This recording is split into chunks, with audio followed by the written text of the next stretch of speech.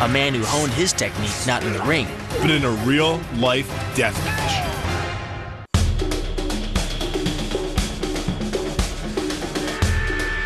With our challenge just days away, we're heading into the thick jungle of southern Malaysia. We're seeking to train with one of the most revered and most lethal Silat fighters in the world, Grandmaster Guru Samiri. This is my guru, Samiri. Samiri. It's nice to meet you. Guru Samiri has devised a brutal system of fighting that emulates both battlefield combat tactics and the movements of the most feared animal in the jungle, the tiger. It's been my experience that martial art either evolves from the battlefield or through nature. And here with Silat, we're seeing that both of them have come together to form a martial art that has animal systems but has been used to defend our country for hundreds and hundreds of years. It was this nature-based training that would put all our Silat moves and confidence testing together and turn us from mere students into deadly weapons. So using that claw to like rake him like a tiger? Yeah. Okay. Would you actually grab flesh and try to tear it off? Yeah. I've been in the jungles of Thailand, I've been in mountain training in the Philippines, and now I'm in a rainforest here in Malaysia. Every kind of indigenous training has its own unique things. Here it's the tiger claw, and it's deadly. Guru Samiri and his students wasted no time demonstrating the intensity of their training. God damn, not that rough. Yeah. He had let us know in no uncertain terms that hairmouth training was hard. And that if we couldn't stand the heat, we'd better get out of the jungle. Already battered just from our greeting, we kicked off our training with a grueling 5-mile run. Before we could catch our breath, we went right into a thigh-burning conditioning drill called Kuda Kuda. It seems simple. Stand in a forward stance and stay there. But then, the guru added another twist. Not only is it hard standing like this for 15 minutes, but then a guy comes up behind and kicks you as hard as he can. For good measure, Guru had one of his top students jump up and down on our calves and thighs.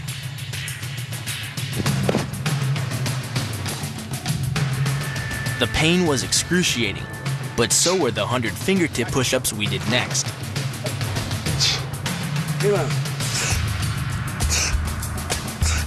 Tiger claw push-ups are hard to begin with. Doing them in fire ants is even harder. For the rest of the day, Guru Samiri pushed our bodies to the breaking point, drilling strikes, throws, and takedowns in rapid succession. I thought this was supposed to be fun. Training with Guru in this form of Silat really takes it back to the bare basics. There's no funky gyms and equipment. This is nature training the way nature's animals train. With every move, we could feel our Silat skills improving. This was the perfect way to prep for a fight.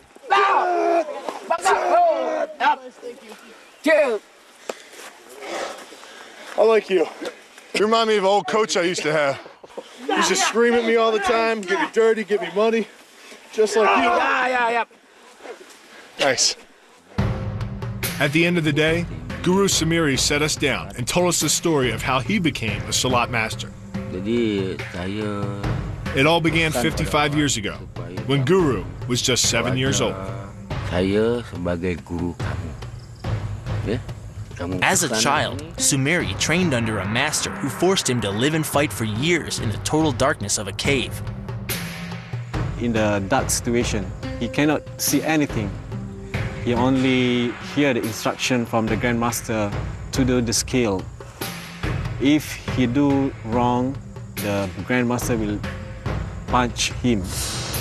The training was terrifying, but in the end, Samiri survived by honing his skills and conditioning himself to pain.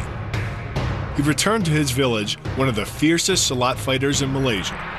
He lived in a cave. You believe that? 3 years? In the dark. It's hard for us to learn in the light. Yeah. Then in 1965, Samiri had to put his skills to the ultimate test. Challenged by a British martial artist to a no-holds-barred fight, Samiri reluctantly accepted. Using the skills he had mastered in the cave, Samiri won the match, killing his opponent with a single strike. Still awed by the Guru's story, we rose at dawn the next morning. We now realized just how high the stakes could be in Silat, and that we had almost run out of time before our final fight. We knew that we must give everything we had to this final day of training. Our day began with a breakfast of native herbs. These herbs, for you to give strength for the energy and to give your mind focus when you learn Silat. Thank you, I think. Cheers. Cheers to you. It's different. It tastes kind of minty and fresh, but I feel like I need some ranch dressing, or at least needed to wash these first. And forget caffeine. The guru had his own way of opening your eyes in the morning. Is this one of your exotic herbs? Yeah. You cut and you squeeze on your eyes. I'd love to see you do that. The function is to make your eyes more clear and bright. Although the pain had to be intense, kaffir limes, or limau purut, as they're known in Malaysia, have a pH balance of 3, just a couple ticks up the scale from sulfuric acid. How's it feel? You feel like pain? Yeah. It was incredible. Everything the guru did, even breakfast, was built around toughening your body for the punishment of Silat. Our punishment began right after breakfast. We started by going deeper into the tiger bay style we had seen. The skill is to protect yourself, attack you from up, from the high. Okay, so I'm catching his leg, yes, and then using my other foot to sweep him. Yep. Focusing on speed, timing, and precision, we learned to anticipate our opponent's movements and to quickly counter. Training in Silat in the traditional methods, you can't be afraid to get dirty, sweaty, sand all over you, and then you got to learn new techniques which take you low to the ground, off balance, and really test your athleticism.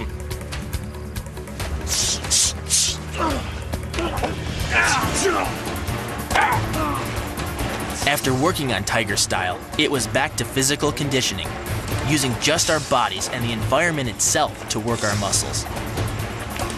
Training in martial arts in a gym is completely different than training outdoors. Whether it's on sand, on grass, or in mud, or even in the water, there's different techniques that are going to lend themselves to being in different areas, and all of them are difficult to do. The guru also wanted to force us to increase our tolerance to pain. To prepare, he had us practice our breathing and mental focus.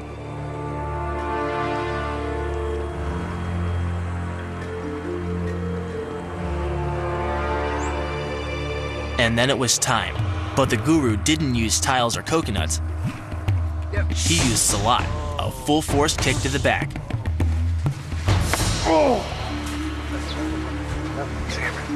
The strike hit directly on my kidney, and the pain was incredible.